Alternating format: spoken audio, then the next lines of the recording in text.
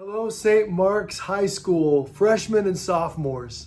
My name is Bob Perrin, and I was supposed to be with you. I was supposed to be with you in Wilmington, Delaware, but you know, with all of the changes going on, it made no sense for any of us to travel or be together. So today, we are going to be doing this retreat virtually.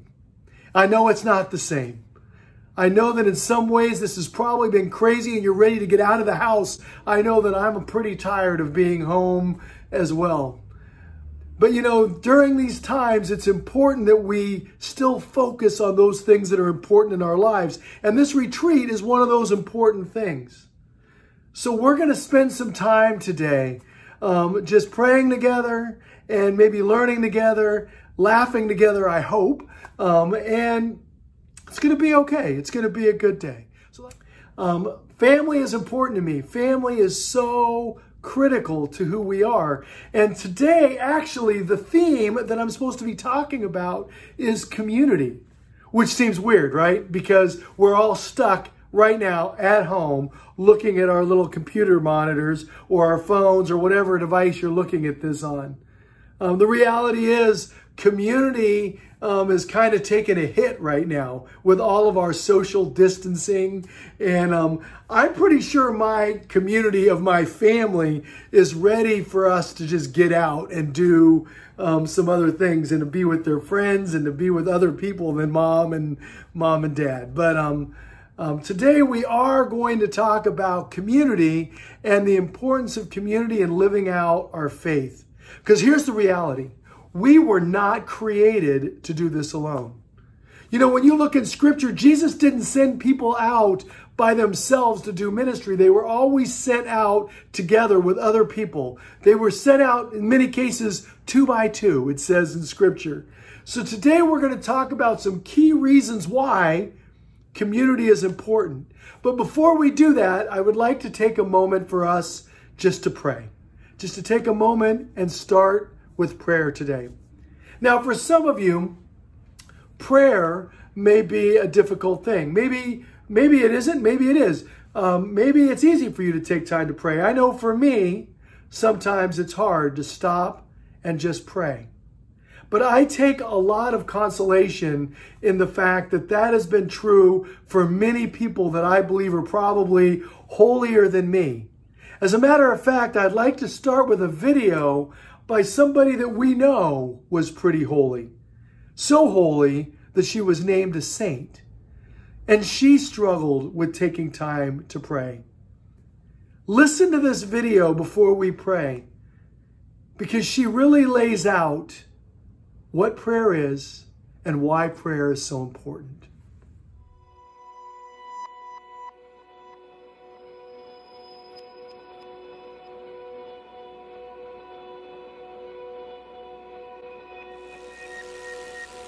God speaks in the silence of the heart, and we listen. And then we speak to God from the fullness of our heart. First we listen, God speaks, and then we speak and God listens. And that connection is prayer, is oneness with God. Fruit of prayer is deepening of faith.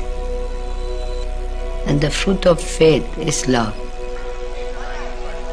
And the fruit of love is service.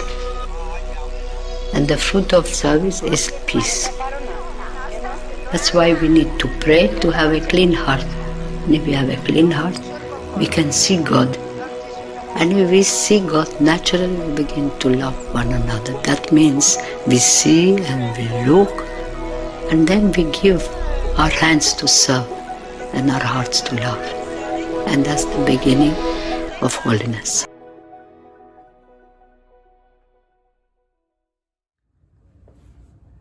And we begin in the name of the Father and the Son and the Holy Spirit. Amen. Heavenly Father, today I entrust this day to you. I ask, Lord, that you keep all of us safe, that you help us in these crazy, crazy times to stay focused on you. As we celebrate together in this Easter season, Lord, we know that you have victory over death. that you call us to you, that you save us, and that you call us to be with you. Lord, we thank you and we praise you today, and we ask Mary's intercessions on this retreat as we pray.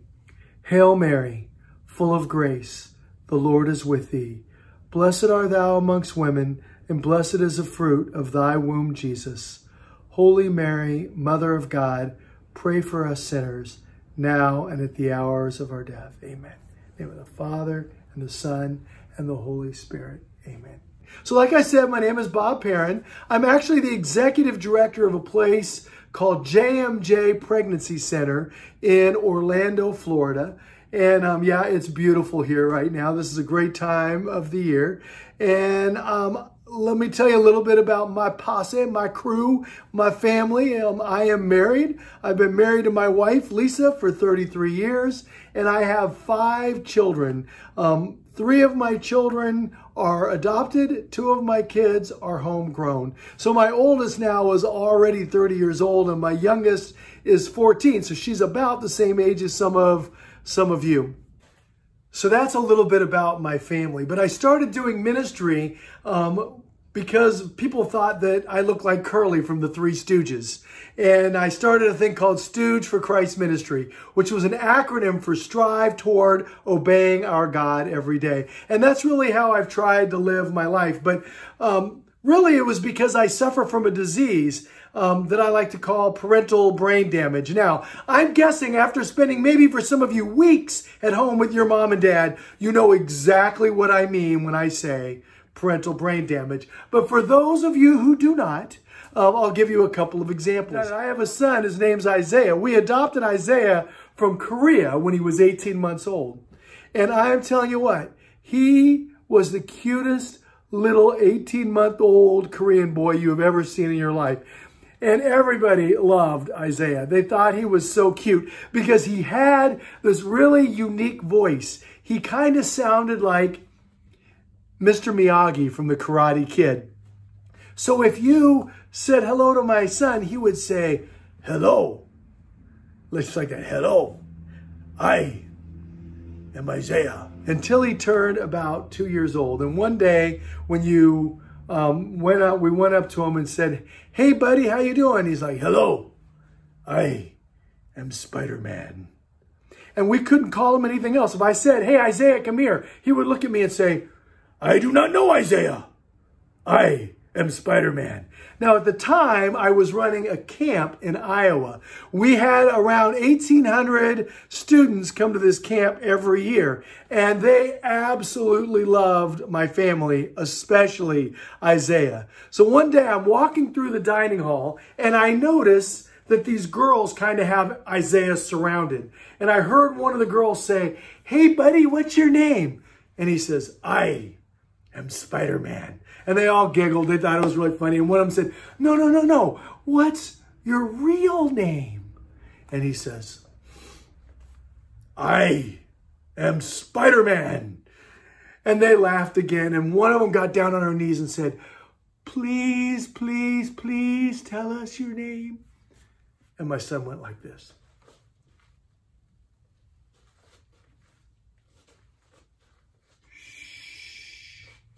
I am Peter Parker. Now that gives you an idea of my son. And that's what I mean by parental brain damage. Every one of my kids gave it. One last story, and it's going to lead into what we're talking about with community. When Mackenzie was about 2 or 2.5 years old, she loved going to church more than any kid I've ever known. She had to get dressed up for church. She would wear her little Beauty and the Beast dress. She had to wear her patent leather shoes, and she wanted to wear pigtails, which was funny because her hair was only about this long. So she looked like the devil, okay? But she would get to church, and she would be like this. You know what that means? It means let the games begin, because she loved climbing around and saying hello to everybody, and she especially loved those things down on the ground. Now, I know it's been a while, maybe for some of you that you've been able to go to church, but you know what I'm talking about, right? You know what those are called. Well, in Iowa, they were called her pony, okay? She would get on her pony and be like, yeah, yeah. Like, no, sit down. What are you doing? She was so loud and so obnoxious in church. She didn't mean to be bad. She was just like a 2-year-old, right? She was just all over the place. Till finally one day I had a moment. I sat her down next to me and I said, look, Father is getting ready to put Jesus in the tabernacle. And she looked at me with this really weird face and she says, what's a tabernacle? I said, a tabernacle is that gold box. Father's going to put Jesus in that gold box. And her eyes got really big and she said, they're going to put Jesus in a box. I'm like, yes, he likes to be in that box. Okay, now that's not maybe great theology, but she was a young little kid, right? So I sat her down next to me. She stared up at that box, the tabernacle. And I thought, Parent of the Year. I went to turn to my wife to brag a little bit because we never were able to get my daughter quiet in church. And without any warning, my daughter jumped up onto her pony and screamed at the top of her lungs, don't worry, Jesus, I'll get you out of there. Everybody in the church started laughing. My pastor, Father Pat, he stood up and he went like this, let us... And he had to go to the sacristy because he was laughing so hard, right? He's like, finally, he ends Mass. And I'm thinking, I'm gonna strangle my daughter. But I realized that day my daughter wasn't trying to be bad at church. She was just being a little kid. She loved Jesus. And her friend Jesus was real to her. And so she wanted to get Jesus out of that box. Now, I know that sounds crazy and maybe a little funny, but the reality is her faith was so strong. She had childlike faith. As we begin this session, I want to think a little bit about that childlike faith. Because you know what? Little kids understand some really important things. Little kids just trust. Little kids know that they need other people, that they need community. They know that they need their mom and dad to come and take care of them, to feed them, to help them. They know that they need friends to be around, that they like being around people, and that they learn from that. Little kids also don't have all of the things that hold them back because they're worried that they're going to make a mistake or that they're not going to look cool. They just do what they do. They're little kids, right? I've never met a little kid that didn't think they were a good artist or a good singer because they just know that they're gifted and they're going to share that gift. Well, we are going to learn a lot today, I think, from that. Because the reality is community helps us know who we are when we find the right community to be around. When we find the right friends, we will find those friends help us to grow. They help us to learn who we are, and they help us to be the best versions of ourselves. You know, community helps us to be our real selves because we know that we can put up masks, right? Y'all know what I'm talking about because we have our Instagram self and our real self. Our Instagram self and our real self. Our Instagram self and our real self. Our Instagram, how we look when we wake up in the morning, and our real self.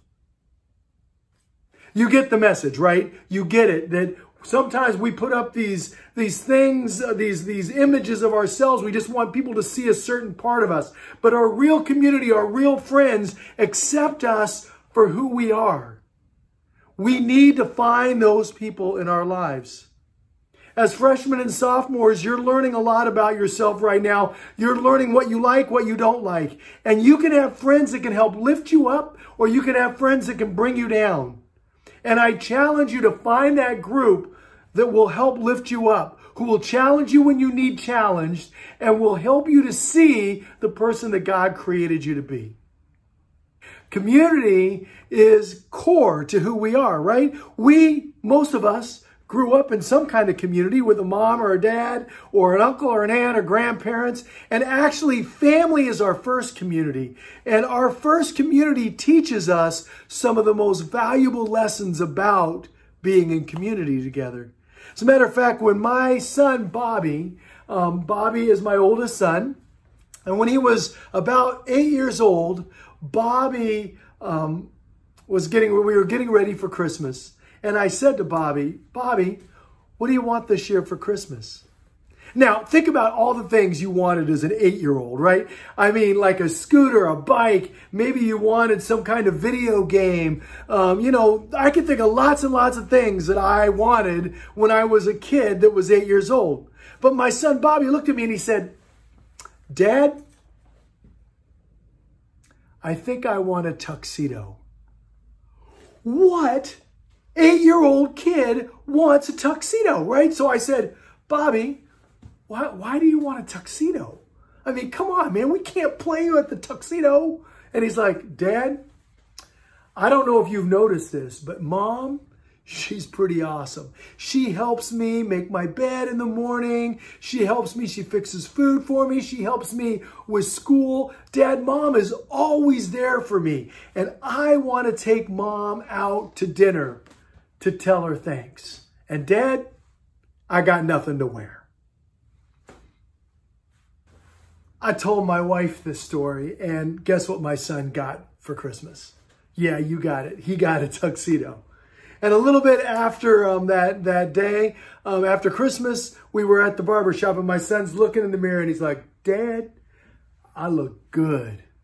He says, I think I should take Mom out to dinner tonight. So I said, all right, buddy. I called Lisa. She was out running around doing some stuff with the girls. So we got his tuxedo on, and he said, Dad, should I pay for Mom's dinner? And I said, that's a good idea. And he went like this. So I gave him some money, and he says, Dad, I noticed that Mom likes it when you buy her flowers. Should I buy Mom some flowers? I'm like, that's a good idea, buddy. So we drove to our local florist. I gave him $10. He had his tuxedo on. He walks in and he says, hi, my name's Bobby Perrin, and my mom is the greatest mom in the whole wide world, and I'm going to take her out to dinner tonight. How much can I get for this much money? I have never seen so many flowers for $10 in my life. My son asked me a whole bunch more questions. Should I open the door for Mom? Things like that. And finally, we got ready, and he got to the door, and he knocked on the door. And my wife opens the door and took one look at my son. And guess what she did? You got it. She started to cry. And I'm like, come on, man. I've been doing this all afternoon, getting him ready. Now she has to go fix her makeup, get ready to go. So she got ready, and finally they're ready to leave, and I'm waving goodbye. And I see them going to the car. And all of a sudden, my son comes running back in. So I say, hey, buddy, come here. What's going on? And he says, Dad, I got to tell you something. I'm like, yeah, what do you need? And he says, Dad, thanks for teaching me how to be a man. I'm not going to lie. Then I cried, right? Because the reality is, my son does learn a lot of lessons from me. Sometimes good, sometimes not so good. But our kids are always watching, and we learn the most important and most valuable lessons of life from those people in our life who are around us and love us the most. The second thing that community helps us do is community helps us to dream. Community helps us to really live like the person that God created us to be. So dreaming is something that's important, learning what you like, who you are, what you want to do. There's this doctor named Dr. Howard Thurman. You've probably never heard of him unless you're a history geek. But Dr. Howard Thurman is a pretty important person in our United States history because he was somebody who ministered to Dr. Martin Luther King Jr. He was somebody who inspired him. And he has many quotes that I love. One of my favorite quotes is, don't ask what the world needs. Ask what makes you come alive and do it. Because what the world needs is people who can come alive. Who are those people in your life? Who are those people that help motivate you, excite you, get you ready to go out and do great things in the world? Those are the people that you need to form community with. Because you see, it is important that we live that out. He also has a quote that haunts me. And I think it can haunt many of us because there's so much reality to this quote. He said this: imagine, if you will, being on your deathbed, and standing around you are all of the ghosts of the ideas, the abilities, the talents, the gifts, the dreams given to you by God, that you, for whatever reason, never pursued those dreams. You never did anything with those ideas. You never used those talents. You never used those gifts. You never took advantage of those opportunities. And there they are, standing around your bed, looking at you before you take your last dying breath. Looking at you with angry eyes, saying, we came to you, and only you could have given us life. And now we must die with you forever. God has given you unique gifts, unique talents, unique dreams, unique things that you can do with your life. That if you don't do them, they die with you. Who are those people in your lives? Who do you surround yourself with that can help you live out those dreams, realize those dreams? Because God has great plans for you. God has put something in you that he's put in no one else. What is that? Is it a musical gift? Are you a songwriter? Are you a writer? Are you a great athlete?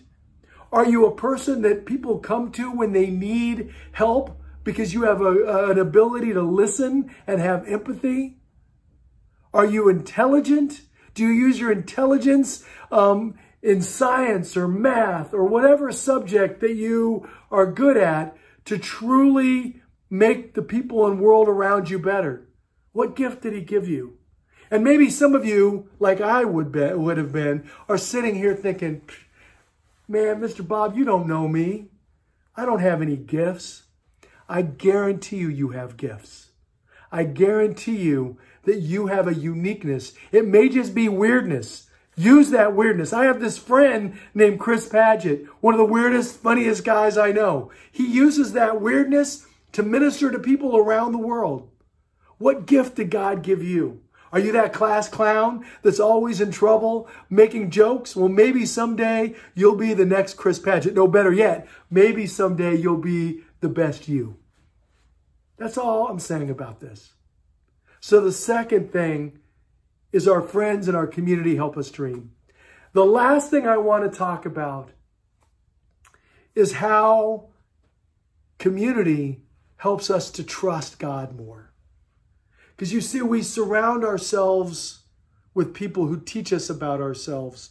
But God in particular wants to have that relationship of trust with you. For him to trust, or for you to trust him. God is with you even when you don't know it. Some of you right now maybe have a great relationship with God. And some of you don't trust God with any of the big decisions in your life. Maybe he's just like the wallpaper on the wall. You know God's there, but you don't really think about him that often. You know, my wife and I have learned a lot about trust over the years. Because you see, when we got married, we were sure we were going to have lots and lots of kids. And it turned out that that was not God's plan for us. Because we found out we couldn't have kids. And it made me very angry. I remember thinking, God, if you love me so much, how? How can this be that something I want so deeply, you're taking away? And I struggle with that. And my wife struggled with it way more than I did. You see, because after we got married, we moved from our hometown of Kansas City, Topeka, Kansas area, to Colorado, which we loved Colorado, but we had no friends. We had just moved there. We were just learning to meet people. And that's when we found this news. So not only were we struggling with this, we didn't have any family or friends to really help us, just one another. And it was a really tough time. And it could have been a horrible time. But luckily we had people praying for us. As a matter of fact, I will promise you this. If you're going through a struggle right now, which could very well be, we all have struggles. If you have someone praying for you, it's going to be okay. I can promise you, if you have somebody praying for you, God is already listening. My mother and father-in-law were those people for us, and they went to Oklahoma to this shrine called the Infant Jesus of Prague. Now, I know some of you are thinking it's Prague, Bob, you aren't saying it right, but I've been to this shrine. And that little old lady in Oklahoma made it very clear. There is an Infant Jesus of Prague, but right here we call it the Infant Jesus of Prague. So there you go. Well, they went there and put a prayer request in for my wife and I, and we didn't even know it. Shortly after that prayer, I got a call from a friend of mine, a priest, who asked me to consider a job back in Kansas City. I took that job and started as a youth minister in a parish that hadn't even built a church yet. It wasn't long, maybe a couple weeks, before one day I had a knock on the door of my office, and it was a guy that changed my life forever. He was a guy in our parish. I'd never met him before. He was a doctor, and he came in and he said, "Hey, I just want to ask you a question, and this may sound very weird, but I have a friend. He's a doctor in Missouri, and he was really disturbed today because he has this young lady that came in and is pregnant, and at the last minute, she's deciding to put her baby up for adoption. So he asked me to pray for her and for her baby. And so I went to our sister church, and I sat in adoration for about an hour. And the whole time I was praying, your name kept coming up, which is weird because we'd never met. And he said, so I kept praying and your name kept coming up. And so finally I said, okay, I get it. So I'm here to ask you a really weird question. Are you and your wife interested in adopting a child? That is all that we had thought about for months and years. It was so amazing that God placed this man in our life. Of course, I said yes. I couldn't hardly speak. And a couple of short months later, we drove to Joplin, Missouri, where we picked up, went to the hospital and picked up and met my daughter and held my daughter for the first time. As I looked at that little girl, all I could think is how much I loved her. I had just met her, but somehow I knew that she was different than any other baby I'd ever met. I knew that she was mine, that she was my child. And I thought to myself, God, how can you love me this much? But he did. And in that moment, I felt that love. And all of the things I had wanted had gone away because there my baby was. And as we were driving home, my wife read letters from our birth mom and her family. And we read one letter from our birth mom's mom, her grandmother. And she said, I want you to know my daughter. She was a beautiful young woman. She was a senior in high school. She was involved in church. She was a lector. She sang in the choir. She was involved in youth ministry. And on prom, she made a decision that changed her life forever. She said, my daughter knew she couldn't abort this child, but she went back and forth. Do I keep this baby or do I put this baby up for adoption? She said, finally, I decided to drive to Oklahoma to put a prayer request in for my daughter to have peace. And it turns out that she was there right around the time my mother and father-in-law was there putting a prayer request in for us. See, I believe in a God who can take a couple from Colorado, move them to Kansas so that they can adopt a baby from Missouri that was meant to be their child from the beginning of time. That is a God worthy of my trust. And you see, I learned that day how important it is to trust God. And I know that every day you wake up and you have moments where you trust and you don't trust. But I promise if you let God in and trust him, he will not let you down. Okay, so it's hard to do, I know. So I'm going to teach you a couple things that I've learned about trusting God. 2 actual prayers that I've found that have helped. First is called the doorway prayer. Now, some of you have probably never heard of this. And I'm pretty sure the priest that was my spiritual director probably made it up. I don't know. But it was the greatest prayer I've ever learned, other than the Our Father, of course. Okay, maybe the Hail Mary. But he said, Bob, here's the prayer. It's simple. Whenever you go through a door, thank God.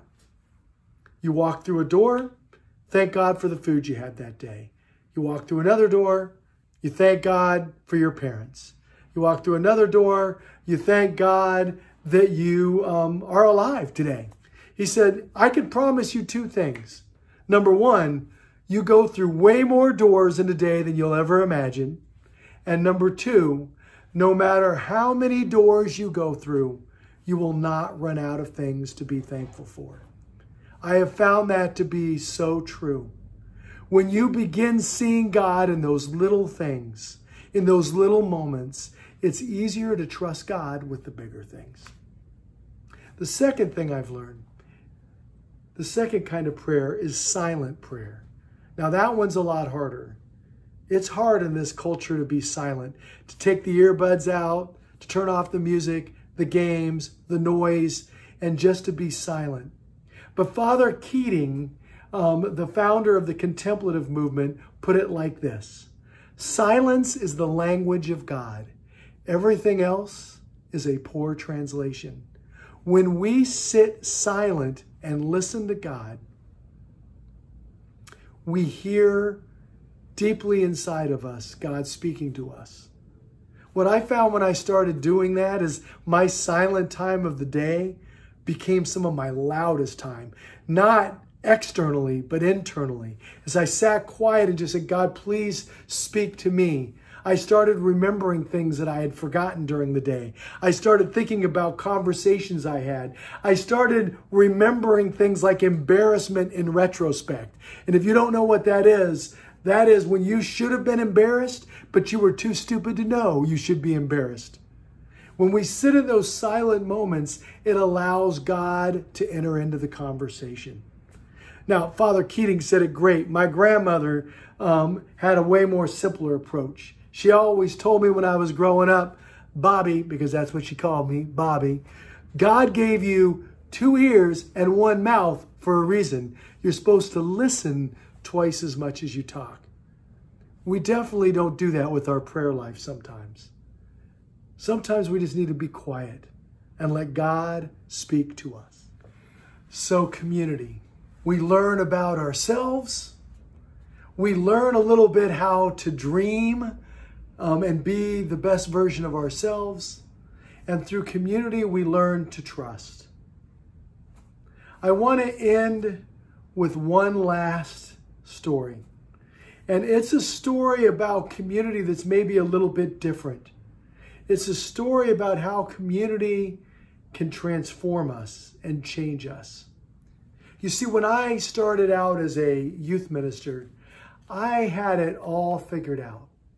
I knew exactly how God had called me to be a youth minister. I had my theological training. I knew the answers, or so I thought.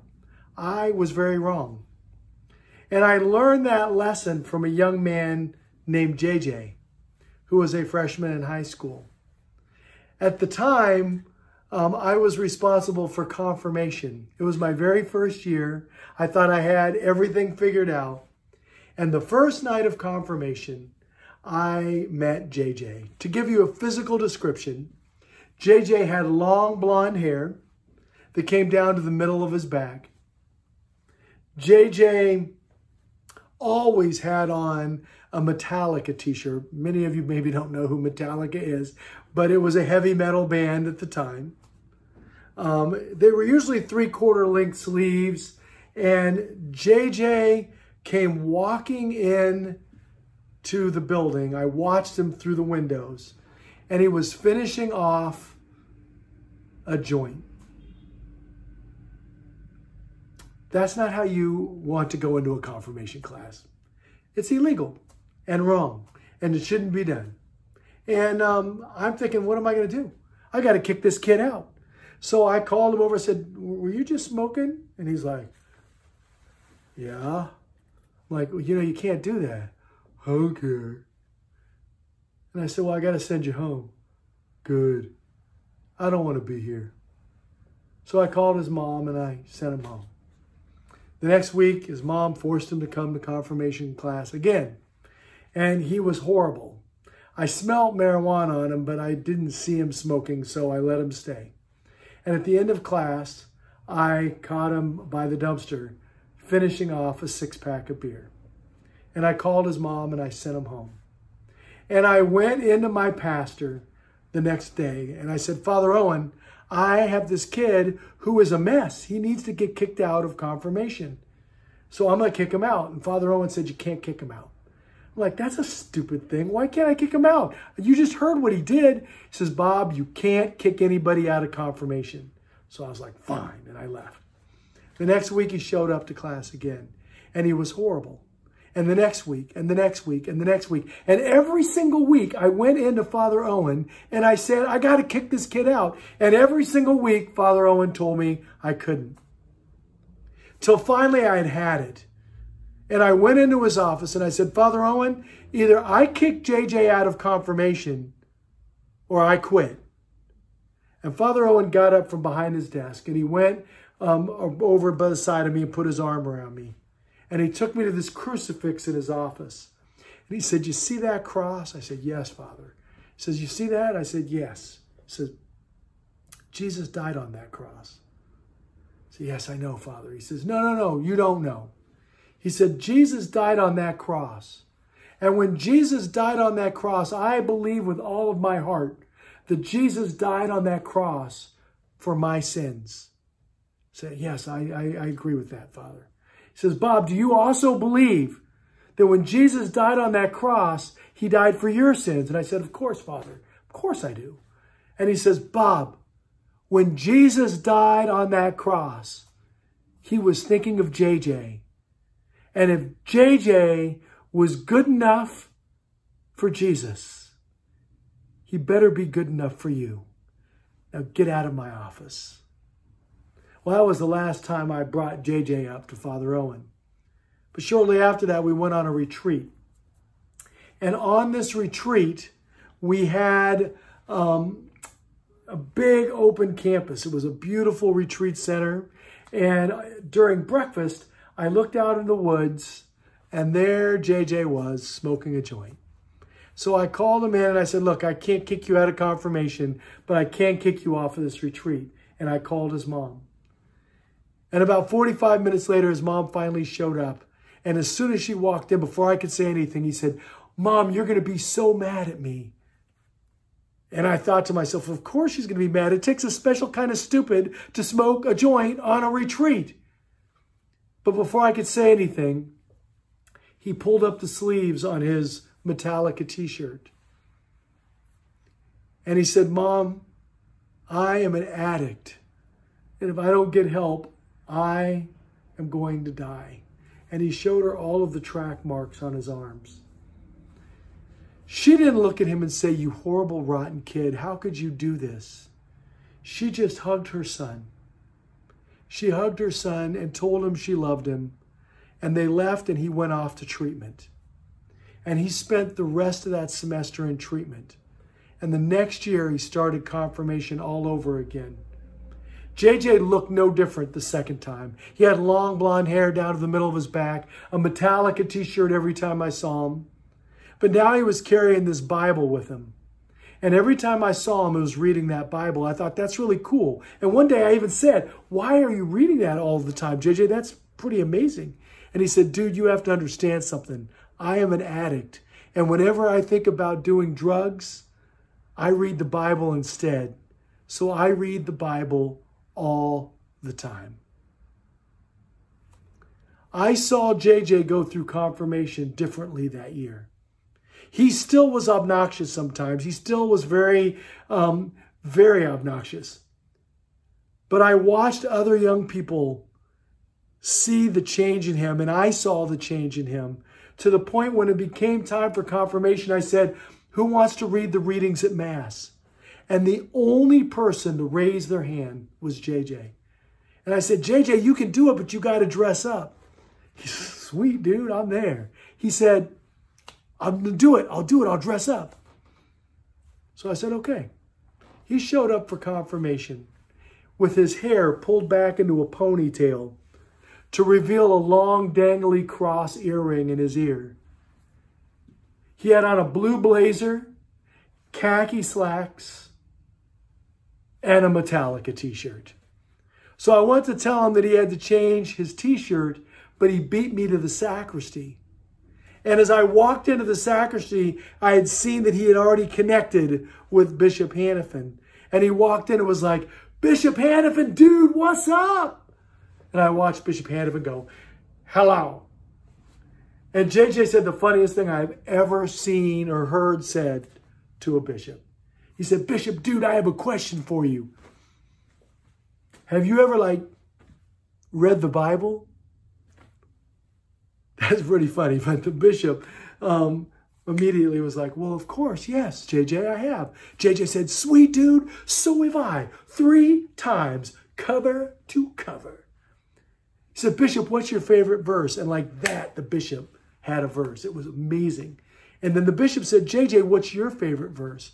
And he took out this old tattered Bible and he flipped it to the story of the shepherd that had 100 sheep. And one of those sheep had gotten lost. And the shepherd left the 99 and went after that one sheep. He got done reading that story and he put his Bible back in his pocket. And he looked at the bishop with his eyes now welled up with tears. And he said, Bishop, I am that sheep. I don't think I've seen a holier moment in our church than at that moment when our shepherd, the bishop of our diocese, stood there crying with this young man because he got it. He was about as lost as he could be. And God took him and transformed him and changed him. God did the work, not me, not Father Owen, not the bishop, not any of the students in the class. God took JJ, this child that he loved so much.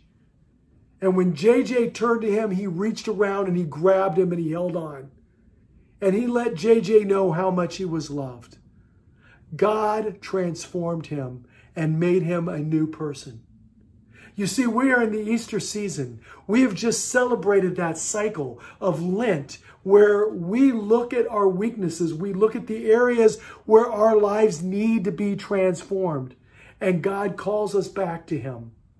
God calls us back to him and says, I love you. I love you so much that I sent my son who died on a cross so that you could be redeemed. Our community helps us to see that. Our community helps us together as we grow to know that God loves us that much. I hope you've had a great retreat. I hope that this hasn't been too long of a video and that I haven't been a little too intense because I tend to be a little intense. But I hope that it was a good session for you. It made you think about some things and know and be assured of my prayers as you continue on today.